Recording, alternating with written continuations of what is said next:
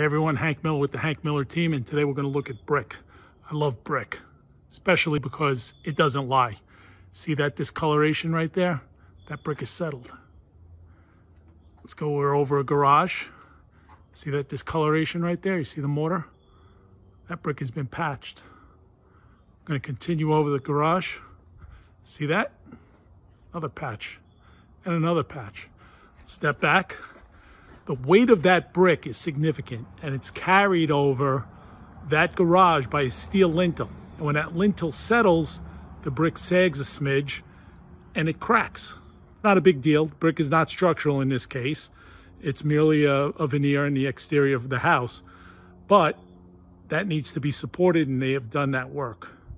But that's something to look for over these expansive openings when you see them over a garage or whatnot. Easy fix.